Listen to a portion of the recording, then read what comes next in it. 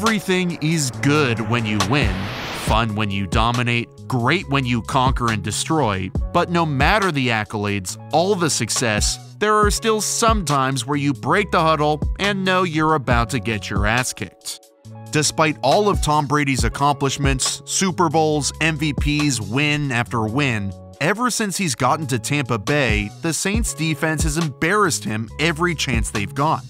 In 5 regular season games, he's just 1-4, does have a playoff win against him, 6 touchdowns, 10 interceptions, 19 sacks, and just 1 game with more than 7 yards per attempt.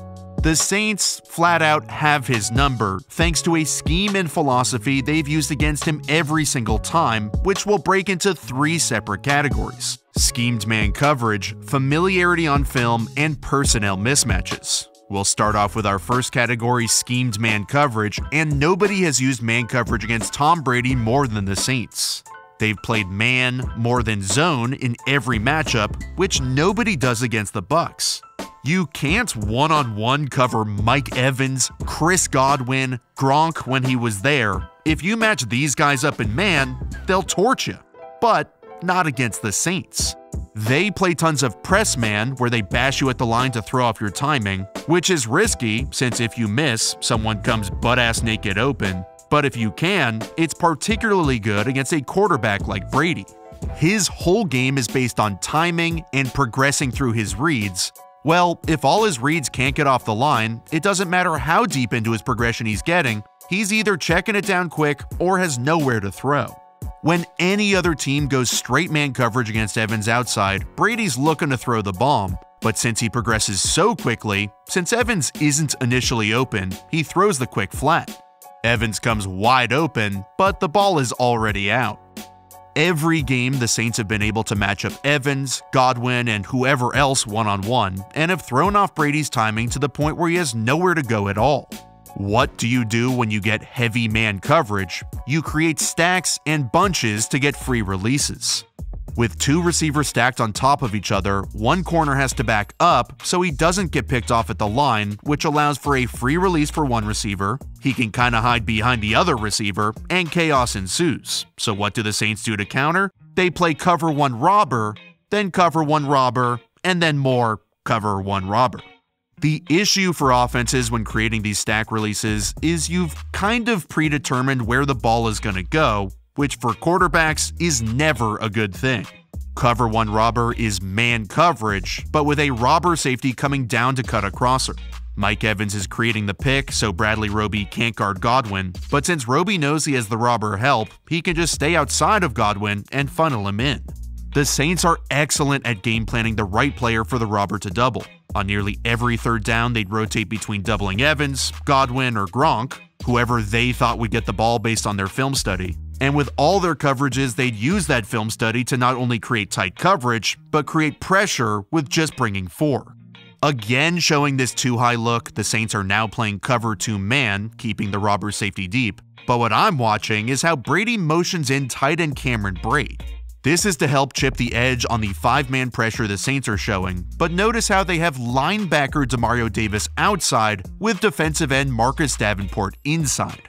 Brate can only chip the most outside guy, which is Davis. He's really there to help on Davenport, who's the bigger threat, but due to the Saints alignment, he can only get to Davis, which creates a one-on-one for Davenport and makes Brady uncomfortable with pressure right in his incredibly old face. Being able to predict where the Bucs would add that protection help is a perfect segue into our second category, familiarity on film. The Bucs love to use play action after setting up their running game to attack defenses who start cheating up to the line. But against the Saints, their play action has stalled out, and honestly, a large part of that is the fact Tom Brady has a tell. He likes to gather as much information as possible before the snap, and also right after it. So on play action, he'll sneak a quick peek at the defense before he turns his back around, since that's really the most vital time a quarterback has to read the defense as they're starting to run towards their landmarks. But the Saints have picked up on it, and nobody's fooled on play action. Watch Davis and Pete Werner. Play action is designed to fool the linebackers into jumping towards the line into gaps so you can hit a throw in behind them. Well, neither even takes one step towards the line. Let's contrast that with the play right before. This is the first play of the game, where the Saints were more than ready to blow everything up. We can watch Brady not give that little peek, which helps alert the backers right at the beginning of the play exactly what's coming, and they for sure get downhill pretty damn fast. And there's even another little non-Brady tell too. Sometimes when offenses are pulling guards, the puller will be tighter to the center than he is the other guard. This is so he can get outside faster and so the center can jump the one tech quicker to make sure there's room behind him. The problem is, Demario Davis knows this, knows where the run is going, that it's a run because of Tom, and this has led to the Bucs averaging under 3.5 per carry in 3 of these last 5 games. Back to the play action stuff, you can see how crucial it is for these linebackers to get sucked into the line, but because of Brady's tell, they never bite. This is a play that Bruce Arians loves called 9-8-9. We talk about it all the time here, where each receiver runs a go route outside, and the slot runs a middle read route, which turns into a dig or a post, depending on the safety coverage. When there's just one high safety, that's when he'll convert his route into a dig, so he's not running directly into Marcus Williams. But because the linebackers can just sink back at the snap, the area where Godwin's route is attacking is completely flooded with bodies. Our final category, personnel mismatches, refers to actually a couple of things. First off, the Saints having Marshawn Lattimore to cover Mike Evans is something not every team can say, so that's special. And at least in the last few years, having coverage guys who play with power, like Chauncey Gardner-Johnson for Chris Godwin and Malcolm Jenkins for Gronk. Plus, I really love how they've used Paulson Adebo. Matching this elite Bucs receiving group like the Saints do is something almost no other team can. The second thing is that there's been a lot of injuries to Tampa's weapons, which has seriously screwed with the numbers.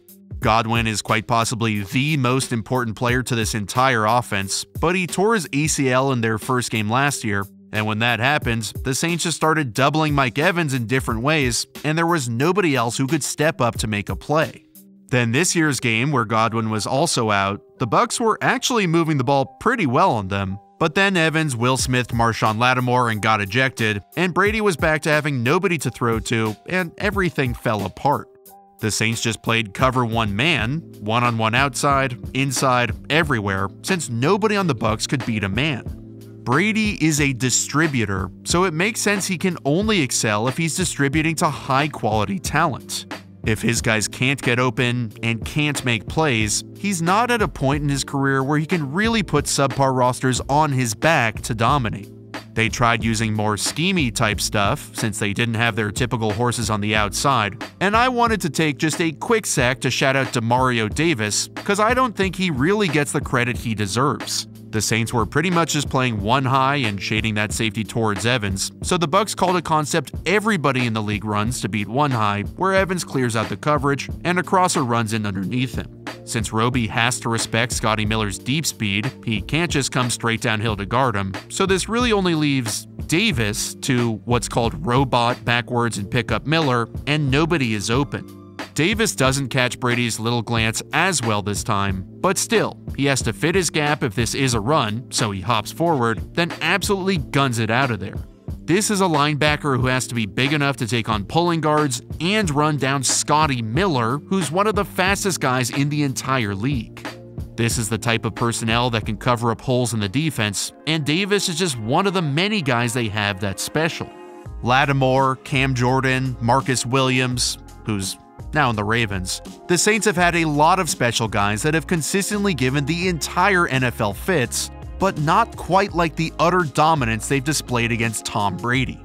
The greatest quarterback ever prepares every week knowing he's going to win, but when facing the Saints, a little bit of doubt creeps into his head.